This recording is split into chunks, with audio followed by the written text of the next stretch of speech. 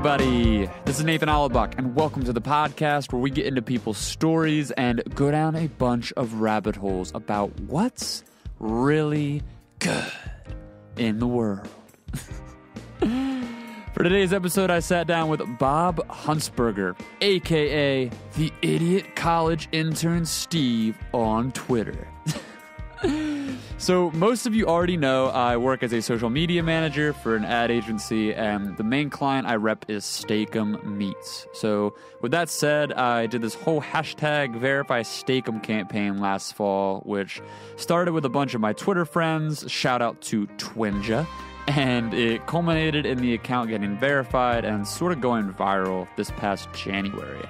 And in that time, I got overwhelmed by the workload, so I brought on Bob as an intern to help with everything, and he then started managing the Idiot College Intern Steve Twitter account on top of that. Also, on top of doing voiceover work, coming up with campaign ideas, and helping with a bunch of other areas in our creative department. So, yeah. In this episode, we basically get into the origin story of Steve, and we talk about just life working in social media. So prepare to laugh, prepare to cry, and prepare to meet the legendary idiot college intern Steve.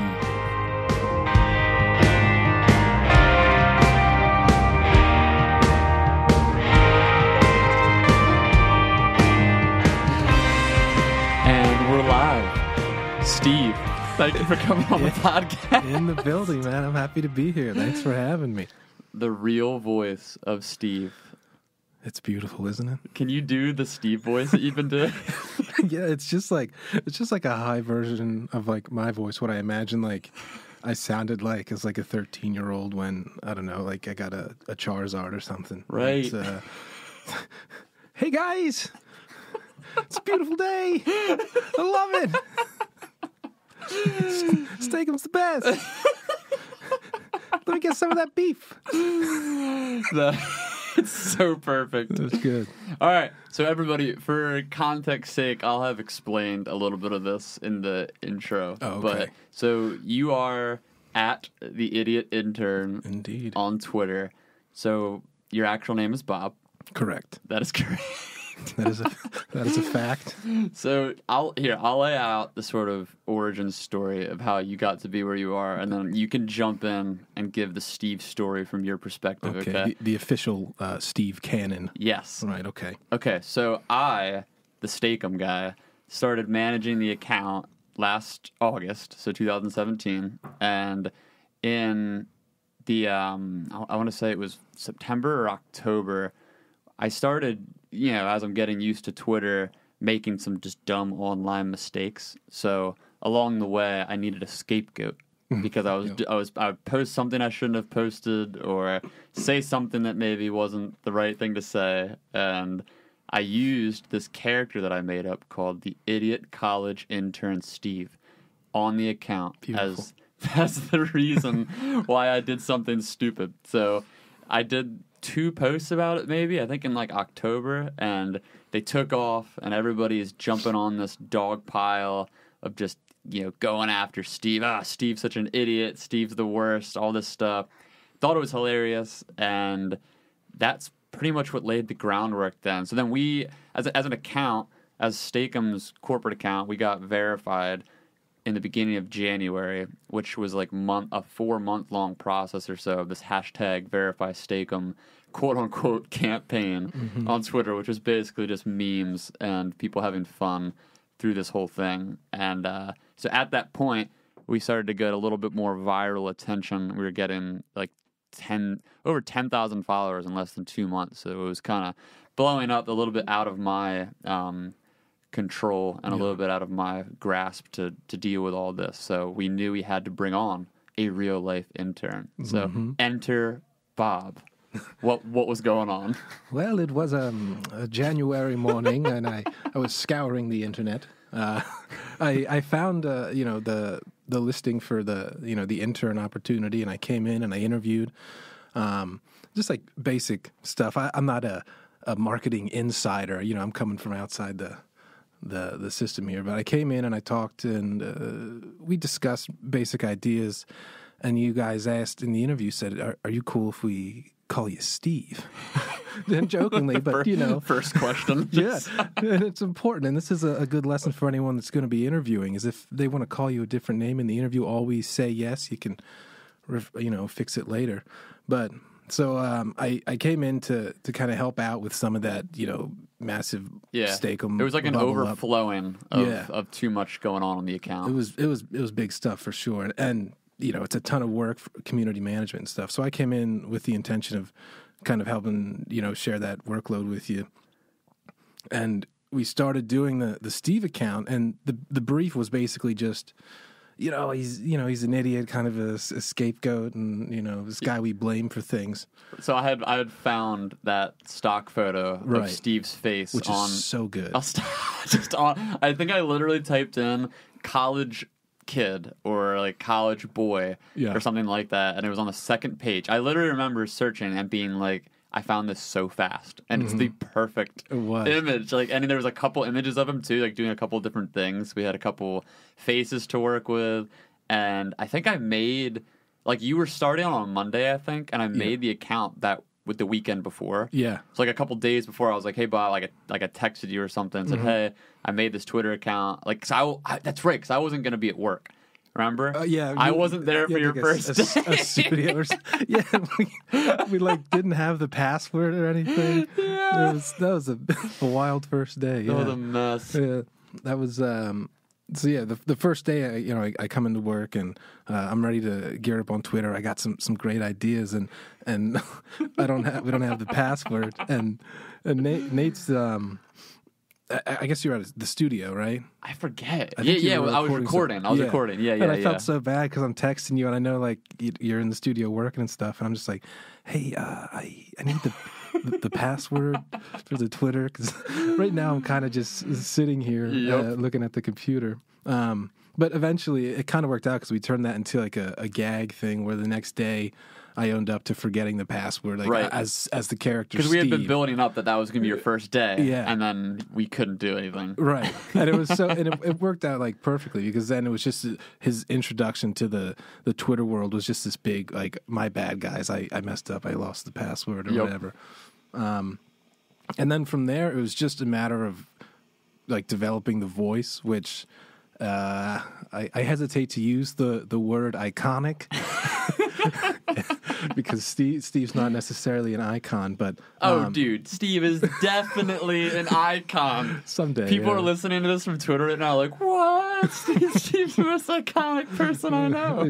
Okay, so Steve's basically the modern Madonna. I get that. Basically, but yeah. So the idea is you want to create a recognizable tone, and that's difficult to do sometimes when all you have is just the words. There's no sound or anything. So when you talk about consistency, it's just a matter of getting that grammar and tone, and for Steve, of course, it was the punctuation. Yeah, and that was something that just initially just annoyed people. The fact that like he would do double exclamation points. Right, and just like to sort of like prequel all this, like you didn't have any experience in this. Like, you had no experience in social media, marketing management, and like, just for context sake too, like our agency, it's not a big city agency with hundreds of people working here. It's a small town, suburban agency, like 20 or so employees. So it's like a pretty tight knit group of people, and you came aboard, we had known you like through just like friends of friends, basically, and knew you were a funny guy and a smart guy, and you're in school for creative writing, right. So like you had this background. We just thought this is a great opportunity for someone who has this creative writing background to sort of expand on this character. So then all this punctuation and voice stuff, like you really were at the ground level then developing it from day one. Because like I said, sorry to interrupt. No, that's right. It's good backstory. It's important. Because initially the idea was just that like basically Steve's an idiot. Right? Yeah, it wasn't much. It wasn't fleshed out at all. Yeah. And from there you kind of want to figure out and what's the best way to be an idiot or anything like that. Like, because you can go one way where it's just like, oh, everything he does is just super annoying and he messes up all the time and does all this stuff. But when you consider his relationship to like the Steakum brand on Twitter, who's fairly edgy at times. I mean, Right. they're also wholesome as well, but they get a little edgy in that, and they exist in that kind of weird Twitter universe. It's like, what's the perfect kind of foil to that? It's just this relentlessly positive, naive kind of goofball who's about as edgy as a gaseous sphere. Especially just because what you're working with is, in the title, you're idiot college intern Steve. Right. So in the name, you're already it's already being a given that you're being treated as an idiot. And the stock photo is just this overly excitable, really corny looking kid. So that's like the ground level of what you're working with. So whatever you sort of come up with on top of that, that's always there following you around. Yeah. You know, that's the face of all this. Exactly. And I wonder, you know, and we've talked about this before, who the model was that took that I know, photo. I want to find him so bad. We need to pitch like a Finding Steve documentary. I think that would be fantastic. That would be amazing. But because his face is like in every... Yeah. Pretty much every meme or thing I make, and it's become super associated with this goofball. Yeah, he's been plastered all over positivity. Twitter for like 5 months now. Yeah, 6 months. And like we've had some like big interactions with like you know, like the Mark Hamills. Right, and... Mark Hamill. Mark. Okay, everybody, listen to this. As the person who's running the Steakum account, obviously my job is not only just community management and PR and all that type of stuff, but a lot of our, whatever you want to call it, our ROI, our return on investment for even being able to do this in the first place is garnering impressions and engagements with audiences. So the whole, you know, at some level, you know, we have to be marketing to get people's attention in some capacity. So whether that's through memes or just funny tweets or community, you know, that's a part.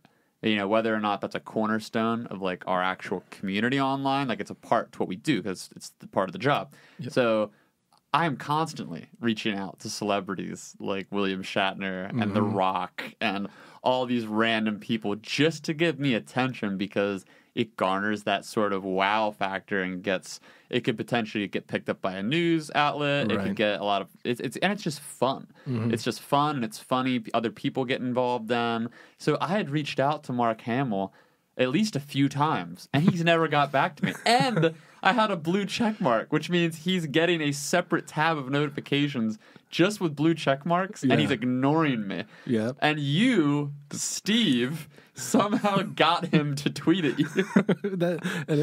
I remember I got a little excited about that because, of course, I didn't expect him to return the tweet. It was just mostly a thing for, like, the people in the community that might think it's fun, like a reference for them to enjoy. And when he tweeted at me, the same thing happened with, like, Henry Winkler, too. You don't expect him to come back. A.K.A. Fonzie. Yeah, Arthur Fonzarelli, the man himself. But it's just one of those great things. I think even, you know, because obviously people like, you know, the Mark Hamills and the William Shatners and the Henry Winklers. Yes. They get tweeted at a lot. Oh, yeah, that's what I'm saying. All day. From all these people. So I guess something about, you know, the Steve energy is just easy and fun to kind of riff off of as, like, you know, a different account or a different person who's coming in. Yeah. He's not necessarily asking for like a retweet or asking anything like that. He's usually doing, it's something fun that he's doing. Yeah. And it's easy to engage with and participate in.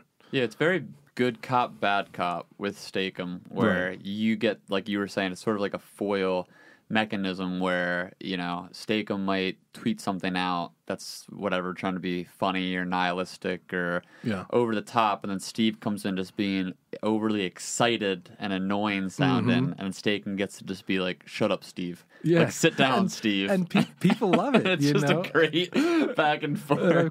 It's like this sort of digital theater where there's, you know, you have a line and then I'll come in and, you know, react to that and creates an energy that, the audience, I air quoted that, you can't see it, but the audience air quote that really digs on, and it's a fun dynamic. And so many people think we're the same person. I know. They think that I am some kind of psychotic nut job sitting at two computers to typing these responses back and forth. I know, and in my head I'm thinking like, there's no way, there's just you'd have to have multiple personality disorder. Yeah, like and just like from the sheer like amount of work, especially early on, like when I first came on, and it was you were doing a ton on Steak, and I was doing a ton on the Steve account. I don't know how they think that like you can just churn out like content in so much content. Like 3 minutes. It's a lot of content. Like I was looking at the total tweets that I've made for Steakum a couple months ago, and it was insane because going month by month from when I started in August to like say now or whatever, comparatively to other brands, like popular brands that are pretty active on Twitter, and this isn't to knock them at all. It's just kind of speaks to the high level frequency of our community. But I have tweeted. So when I first got this account, I think the number, it was less than 5,000 times that we had tweeted. All I know is that like the analytics, from December and January specifically, right around the time it was going viral from the whole Verify Steakum campaign, I had been tweeting 6,000 times a month. That's wild. 6,000. So, I mean, and that's each month. So then, months after that kind of teetered out a little bit, went down to like 4,000, 2,000. Now we're kind of leveled out because I'm dealing with a lot more DMs and a lot more other other projects that are sort of part of the account. But to think and comparatively, a lot of other accounts that I was looking at, because I was just curious. I was like, how much do other accounts tweet out? Like, it was fractional compared to that, just generally. And again, not a knock on other brands doing it.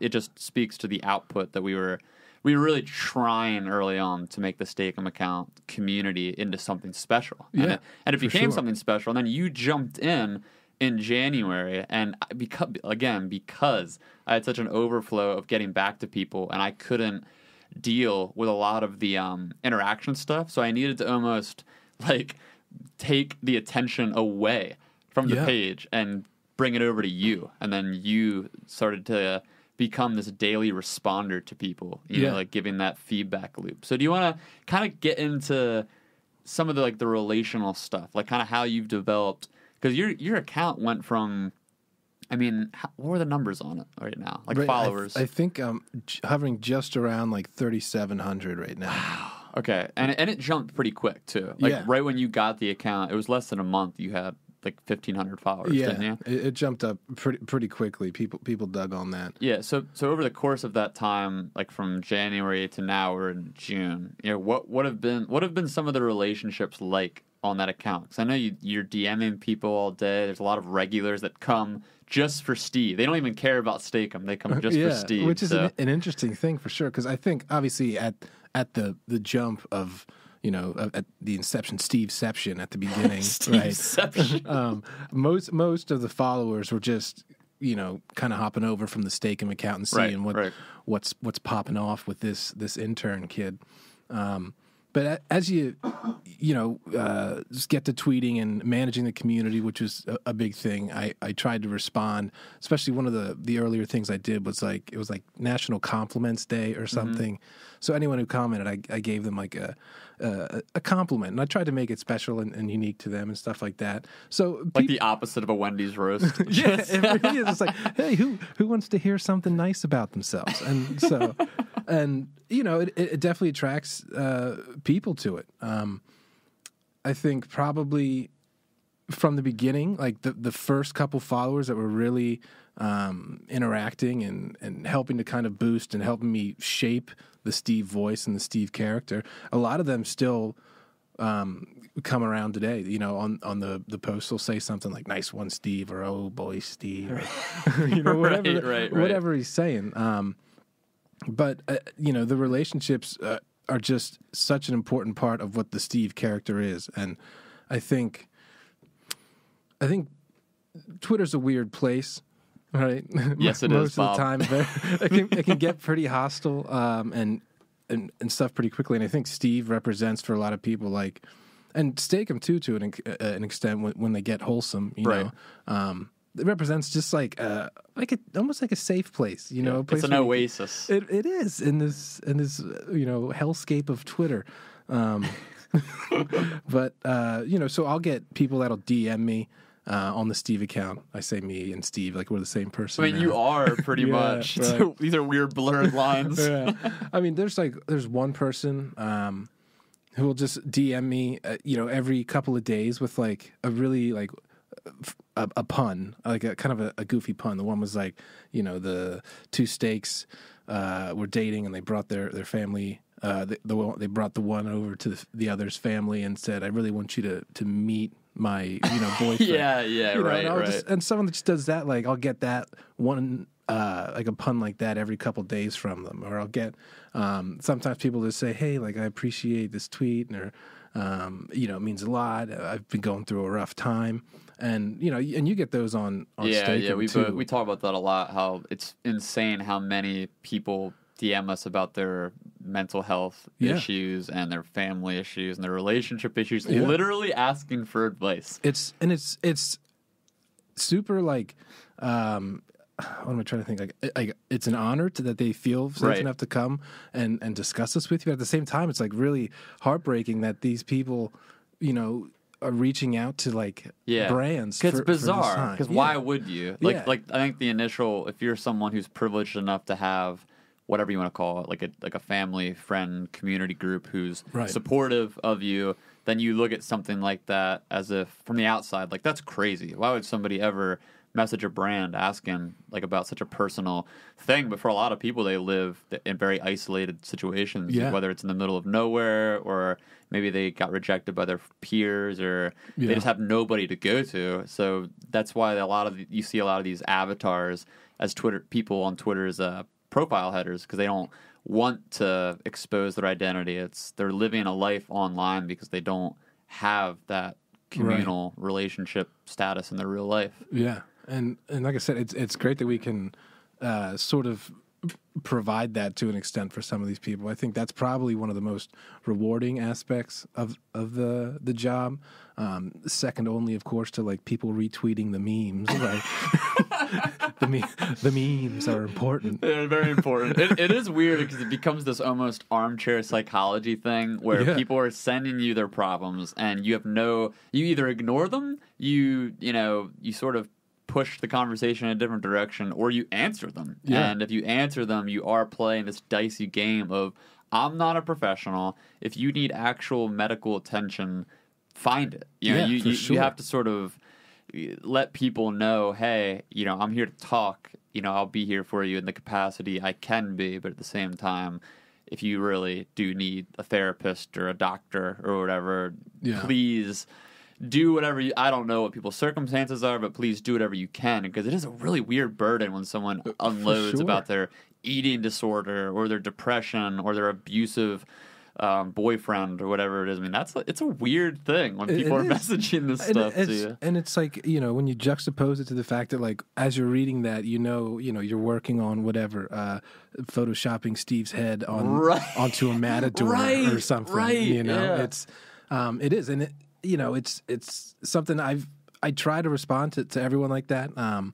And usually I've added the tag, but this is just my opinion. I'm just kind of talking with you here.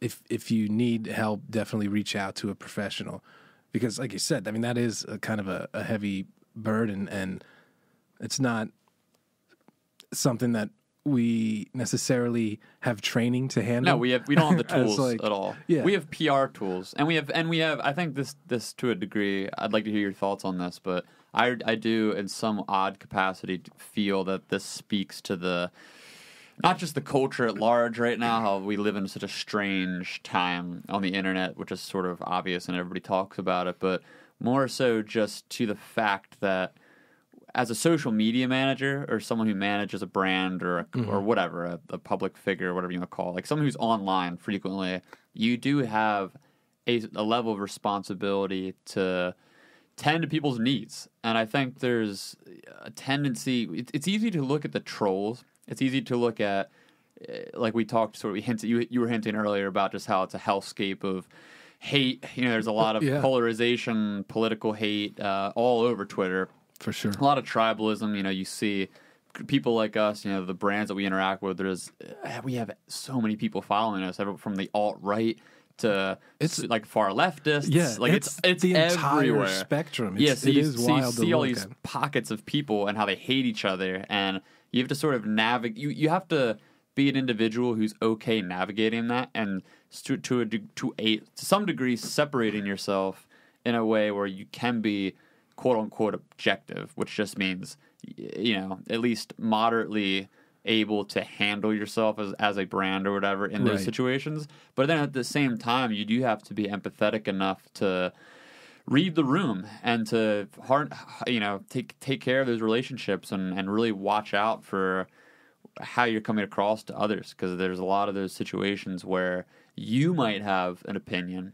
whether it's a political issue or a reaction from somebody, and you get a gut reaction to say, oh, I would say this or I would do this. But what this does, being in the shoes of someone who's operating on a social media account, it forces you to go beyond whatever your opinion is, which is really they're just thoughts in the air. These are just things that change, that are arbitrary, and obviously opinions and beliefs matter because they dictate policy and they dictate what happens in the real world. But to a degree, it's like it really is. It's just something that's floating around us. Whereas what really matters is how you take care of the relationships in front of you. So you have to really step outside of that bubble and care for people in a way which is very, very difficult to do in such a hellscape as you described. Right, for sure, because you get so many people that, like you said, there's the whole spectrum of political opinions and philosophies and stuff that are represented within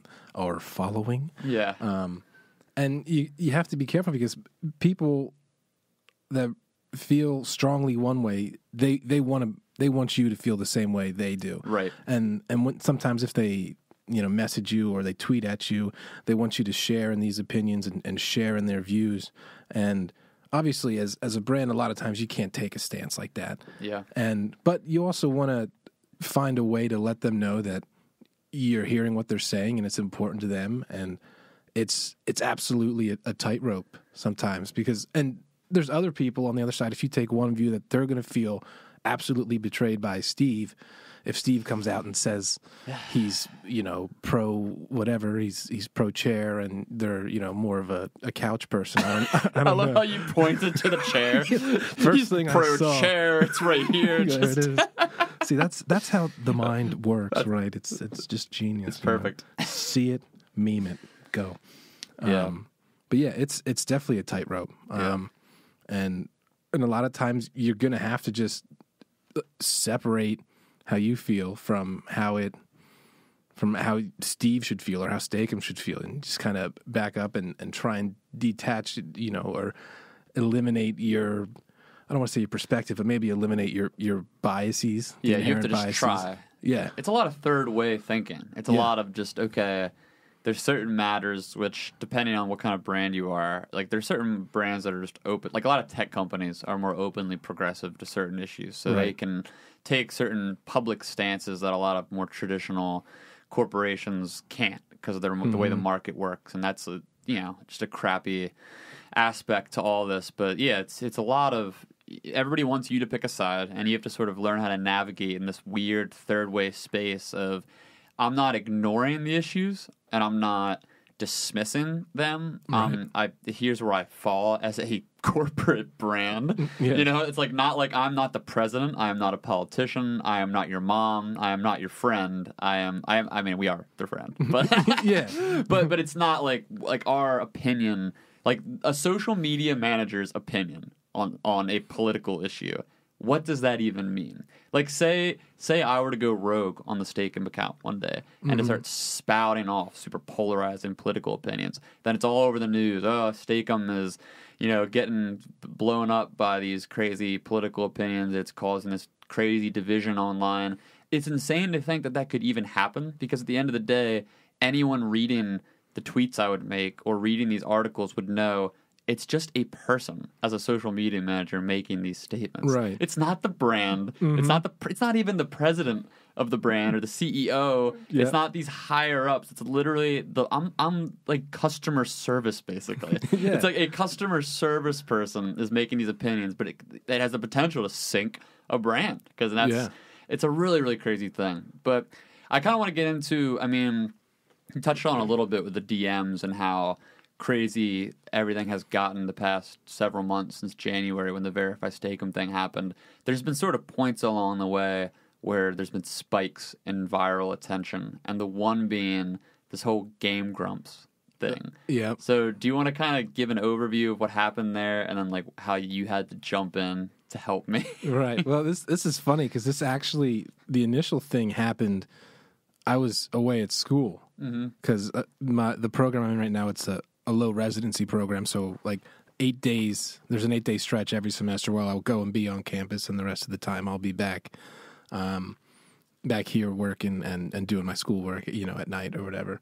So I was there, I was gone, and I came back, and I noticed there's like a huge uptick in like followers and activity, and I'm like, what's going on? And it was right when you left, right when I needed you most. Which I was like, wow, I'm literally like the worst intern of all time, right? The only time he really needs me, I'm elsewhere. But we came back, and there was just tons, and I'm not 100% sure what happened. Like the guys over at Game Grumps, someone decided to tweet something. Yeah, the social media manager of Game Grumps, which is basically a gaming duo. It's two guys who stream online and make a living doing it, and they're part of a bunch of online gaming communities. So it's a huge. I mean, they have millions of followers, and not just followers, but dedicated followers. Yeah. Like absurd. When they started tweeting at Stake'em, we got I think like 2,000 or 3,000 followers from this. Yeah. So it was nuts, Yeah. and it was right when you left. So they started tweeting at me.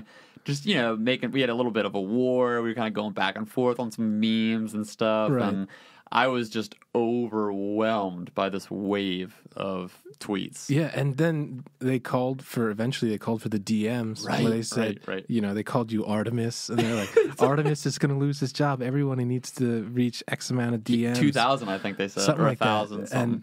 And we just got thousands and thousands. I stopped counting after 3,000. It was absurd. Yeah. You just scroll down and the page would just keep showing more. It was breaking our computers. It was so crazy. So I jumped in and helped, with managing some of those, because a lot of them were just like, people making the same joke, is it steak? Right. Or something. It's you know what I against mean? the rules. Or just like, or about Hot Pockets. Yeah, it was, and like they think it'd be like a picture of a Hot Pocket with an absurd flavor or something. So a lot of times you just kind of, say whatever you can to that. But you want to respond to everybody because it's, it's engagement, and it's an opportunity to get, these people, engaging and talking and with you. And they're gamers, and gamers love this kind of weird online culture. I mean, obviously, people have pretty strong opinions on gamer culture as a whole. It's very polarizing culture. But this, I don't know a ton about Game Grumps itself. I've watched a couple of their videos streaming, but the community overall was very just light and funny. It wasn't anything. It wasn't like any alt-right or heavy game. There wasn't a lot of what do you want to call it? Like just divisive anything. Super like heavy rhetoric. No, it was just it was like lame mostly jokes. just pretty lame like kid jokes and just funny memes that were just which is fun to deal with. It's rough sometimes when you're dealing with them in like 3,000 DM batches. 3,000 on top of everything else we do on a daily basis. And I don't even, because I'm spending like 3 hours sorting through these, and you're over there working through them too, and we're just not making a dent at all. It was crazy. For weeks. Yeah, like there would be times like just to give some context. I mean, just for people to know, again, off the jump of this thing. So I'm the social media manager for Stake'em, but I also manage, I think right now, 6 other brands. So I'm doing other work throughout the day and throughout the month. We're doing photo shoots, we're doing recording projects, we're doing social media content calendars for other brands and all this stuff. So there's other things going on. We're in meetings all day. We're with clients, and like there's other stuff going on. Not like it's not hectic every day, but it's regularly. There's a lot happening. So to have all that on my plate, and then these 3,000 plus DMs from a bunch of random people, we got to the point where I was having I had to do other stuff, other projects, and I'd have Bob sit there on the Stake'em account for hours, like 3-4 hours at a time, and he'd be so behind still. He'd be responding to ones from like 4 weeks ago. Yeah. That's how far behind we were. I guarantee you there's still like probably 100 or a couple there's hundred probably just more. buried. There's probably hundreds in there. We can't even get through to them anymore. Yeah, Just Twitter's got to work on their messaging system if they're listening. Not intuitive. But it worked out pretty well too, because in DMs there's tons of opportunities for you to like hit somebody with a quick joke. They screenshot it and they send it out. yeah, we had a lot of that. Yeah, a lot of fun back and forth, which is good. That, little validation after going through 3,000 messages, and you see, at least someone laughed at what I said. Someone had a good time. Someone found me worthy with all this. Cool, man. Yeah, so it's just been chaos the past several months. Super hectic for sure. That was a lot. Yeah, that was like a crash course in customer service. It really was.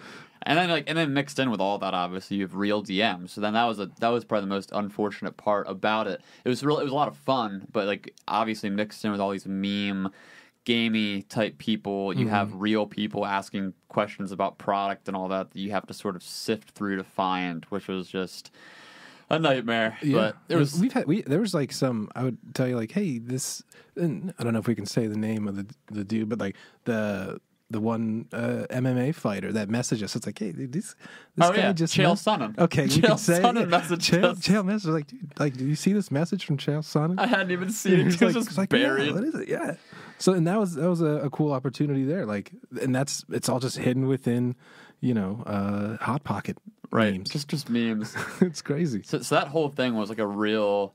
I mean, it's funny to think about because obviously I'm managing the account on day to day, but it was really interesting to see you adapt in that setting as the person who's been playing, like, I shouldn't say playing the Steve character, but the person who's been writing for Steve for all this time. You adapted so quick to the Steakum voice in a lot of those DMs, just literally from interacting with me. Yeah. And I feel vice versa. Like, there's been a couple of times recently where I've jumped on the Steve account and, like, you haven't been in, like, maybe you were working on a school project and I had to jump on, and I thought there was, like, a funny opportunity for Steve to say something, and I get to use the Steve voice. Yeah. And it's a super weird, it's crazy, like, developing voice together. But, I mean, that's the great thing about, like, one of the things about coming from a creative writing background, excuse me, voice is super important, and that's something that, you have a very distinctive voice on the Steakum account. I think Steve has a very distinctive voice, right? On his Steve account, obviously. And being able to like switch back and forth like that, it's invaluable. 'Cause you never know when you're gonna need help or need to hop on something like that. And having the established tones, the consistent tones, it makes it really easy. Yeah, and a lot of people who do manage brands specifically manage more than one. So you have to kind of constantly, like, there's one brand that I manage or partially manage or a couple actually I should say, that are more female-centric in their tone. So, and I'm a guy, obviously. I'm a guy, so tough. I have to sort of put myself in a more feminine mindset when I'm approaching, which is weird because it's, obviously there's people who are like, it's 2018, like, why you gotta sound more like a guy or a girl? But in a lot of like marketing language and just in the stats that we use, obviously, like if you're a granola bar product and the company has the Nielsen data or whatever for sales purchases of your granola bar, you can see, okay, 70% of our purchasers are female. So you have to go by numbers in a lot of these situations. There's a few brands where we get in these kind of back and forth meetings. Like there's, especially snack brands specifically, because it's like, okay, like moms are the biggest buyer, but obviously kids are the driving force behind the mom. So it's like, how do you choose to speak because mom's buying it, but she's influenced by the kids. So there's a lot of dicey territory in figuring out exactly. Those are some of my favorite meetings, is the voice. Like, brand voice meetings are amazing because you get to sit in a room with a bunch of people, everybody's different opinions, and you sort of butt heads and figure out how to get the best. Like you're saying, like it's so important to get that really the best voice for the character or the brand possible. The consistency. It's super important, especially when you're doing, I don't know if especially, but when you're doing jokes, like, or funny kind of posts and stuff. Having a consistent voice, it lets the your followers kind of assign a voice to it. The same way if you see like a picture of Morgan Freeman and a text, you'll read and say, "Oh, it sounds like this," right, or whatever. Right. It is. And that voice, it adds another layer to like the experience and the delivery, because it's tough to have like comedic timing or delivery in a tweet form because it's all just static letters. But when you have a consistent voice and tone, it informs people how they should read it, and it helps them with their experience, and it's super important. It requires less work. Exactly. From them. Like there's that one guy, I think it's at Yeats Tweets, Ryan Yeats on Twitter. It's one of the funniest people on Twitter. I mean, his following has blown up the past year. He's at like 200,000 something followers, and I don't know, I'm pretty sure it is the profile picture. I'm pretty sure it is him in real life. It's a picture. He looks like a young adult. And he looks like a college, I don't want to like stereotype and say he has to be a frat guy, but he looks like he could be like a sort of college frat type dude. Under the proper circumstances.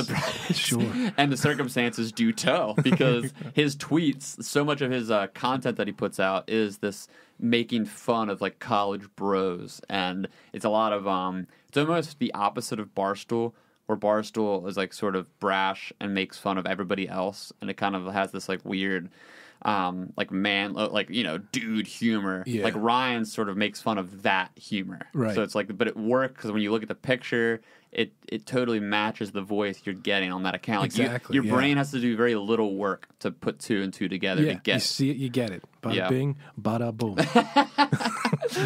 Awesome, man. So okay, obviously brand voice has been a huge component in developing Steve and this whole thing. I just briefly want to touch on like how much throughout the past 5-6 months have you found the storylines to be an important factor in how you operate on social media, like creating different stories to tell? It's definitely an important factor for sure, because when you're sitting down at a computer, every day trying to churn out content that people not just like to churn out content for content's sake, but stuff that people can engage with and enjoy. Right.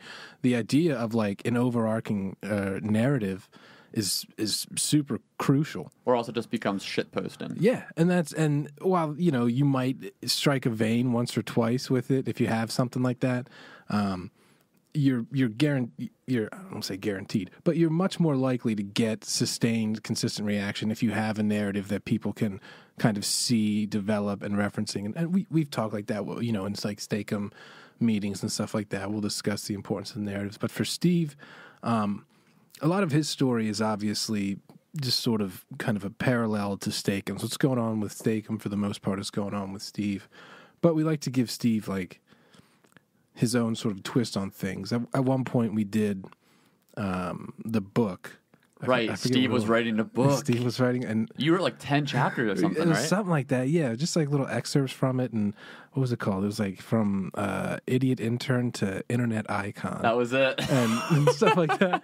And people, for a while they really dug on that, and I think there's a lot going because it subverted the expectations a little bit, because by that time people understood Steve's voice and how he is, and the language in the books was fairly like arduous, and he used regular punctuation, and it was almost like your fine writing, your creative writing really shown in that those excerpts.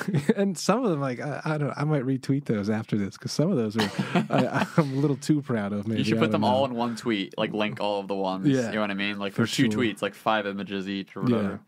Yeah. But that sort of narrative building, people would come back for it. That was one of the first times I asked for, like, I did one of those things you say X amount of retweets, whatever, and I'll post this stuff, and people were stoked to retweet it, and they liked to read what was going on and commenting, and just using narrative as a way to kind of develop the character. It's good for both me on the creative end of it, and I think for the audience, or as the followers receiving it, because it just, again, it informs how they interpret Steve, and it gives them something to either root for or root against. It's much more engaging when you have a narrative, when you can get a sense of the story going somewhere. Yeah. I think that's hardwired into us as humans. We crave narrative. We crave that narrative structure where I don't know if you call it the hero's journey or the idiot's journey. We'll call Idiot's it journey. right, where he's coming from here, and they root for him. They want him to, maybe he'll get a full-time job. Yeah, a lot of people have something. brought that up. Yeah. It's like, when is Steve getting hired? Yeah. Maybe we should do something like that next. We should like develop out a actual narrative to like what is next for Steve at this point, because you've been there a while, like as the idiot intern. Now it's been like 5-6 months, Something like that. Yeah. Something's got to come next. Yeah, and it'll be an exciting installment of the narrative. Yeah, but that stuff it's super important, and I think it's really conducive to like creating. If you have because a lot of times people just say, well, do a meme, do this, do that, make a post. It's a lot easier to work within like not like a super narrow constraint, but if you have the lines that you need to kind of draw inside of, it gives you a better opportunity to create more focused content, which people tend to respond to better. I think that's a huge avenue in which people on the outside of this whole thing tend to look at, where they see what we do and they say, oh, you're just shit posting for a brand, you're just doing memes, you're just posting online, there's nothing, anybody could do your job, interns could do your job. And when you're actually on the inside, you do realize that brands who do just shit post online, not to name names, but some just have no focus point or any rallying point at all, they dwindle out and they don't have a very loyal following at all. Like if you want to develop and it's kind of live by the sword, die by the sword. Obviously, it's not like it's all roses with having an engaging following, because their expectations are higher. So it's like, I was talking to Amy Brown a bit about this, the ex-manager for Wendy's. Right? And she was saying how people, when you sort of become something then on social media, the expectations the stakes get raised. The stakes. There it is. And that really, it comes with this whole set of challenges. Some brands, some legacy brands that have, great sales and everybody knows, like Coke. Like what does Coke have to prove on social media? They're everywhere. Everybody's buying Coke. Like they don't have to. What narrative could they even push? They're one of the biggest corporations in the world. So it's kind of, it'd be tough to even come up with something like this for a company like that. But for a lot of other young, little, smaller companies, like Steakums, people think of Steakum because it has semi-national distribution and it's been around for so long. Right. Like it's this huge corporation, whereas it's a pretty small family-owned company that has limited distribution. So it still has that sort of underdog feel, which we were able to cultivate with a lot of our following. And I think with that's really what gave the legs to the whole Verify Steakum thing. For sure. I think there's a lot of brands out there that are startups or family-owned companies, small-town companies that there's definitely they have a chance to sort of fit into this narrative building in some way. Even Amy herself, like again, the ex-Wendy's social media manager, she did this whole thing for the past couple of weeks with Cheez-Its. Did you see that whole thing? No, I didn't see that. She tried to get like Cheez-Its to interact with her. Yeah, like she put out a tweet of her a bunch of Cheez-Its. There's just and she tagged Cheez-Its in it, and they didn't even like the tweet. Oh, that's whack. Yeah. Super whack. Yeah. Super whack. And they're owned by a huge corporate. I think they're owned by Kellogg or Nestle, I think. So it's like a huge corporation. So I'm sure there was like levels of bureaucracy within the structure there. But yeah, like they didn't even like it. Whereas then she saw that they were liking other people's tweets, so she knew they were seeing it. So then, and she's a verified account too. So obviously, again, that's in a whole separate column of notifications. So she then started to harass them and just kind of be like, "Notice me, Cheez-Its," and putting out like 1, 2, 3, 4, I don't know how many tweets a day for a couple of weeks, just going after Cheez-Its, and it was like a rallying cry because it was just fun and goofy and weird. Like people, you see something like that, it's just so absurd. Just like hashtag Verify Steakum, it just becomes this thing for people that are just kind of passing through on Twitter to get behind and be like, that's funny. Like, that's they're wagging to for sure. You got with the Steakum thing, you have Steakum as like the underdog hero, and you've got Jack and Twitter as these kind of corporate evil overlords, cowards. Yeah, and it's this battle thing, and people love that. They love seeing like an underdog come up. They love having, and it's a story they recognize, so that like they know how to react and how to interact and how to how to be a part of that sort of movement. It's not, I mean, on its face, obviously, it's pretty absurd. Steakum is this underdog, whatever. But the actual heart of the story is just like, little, David versus Goliath, right? Yeah, like Trying you to were take him saying, like down. the underlying tone is there is truth to it. Because, Yeah. I mean, Twitter is a huge tech corporation. Steakum is a small family-owned company that was ignored. We got our verification denied at least 5 times, Yeah. way more than that before we even ran the account over the past 8-9 years of having that Twitter. So Right. there was an actual narrative beneath. Like you can't be some company pushing a narrative that goes against the values of who you are. Right. If you're a product that's made of sugar, you can't obviously go like we're anti-carb or whatever. Like there's certain boundaries you have to sort of work Sure. within depending on who you are and what you are. But yeah, the point is, it's about how you develop that rallying point and getting Absolutely. people behind you. Cool, man. Agreed. Do you have anything you wanted to close on? Any Steve-isms or I wish I had something prepared here. like a Steve speech? I don't know, like Steve. I don't know. Steve's not a big speech guy. Steve's a jabber. He just hits them quick and runs. I don't know. Just follow the idiot intern at the idiot intern. At the idiot intern. And be forever well, I guess. Right. Be forever well. That's a Steve-ism. That's a perfect ending note. Be forever well. I'm going to go up and tweet that right now. Love Steve. And so then when people hear this, they can They'll go know. and They they'll can go retweet back. it. They There go we back go. and see.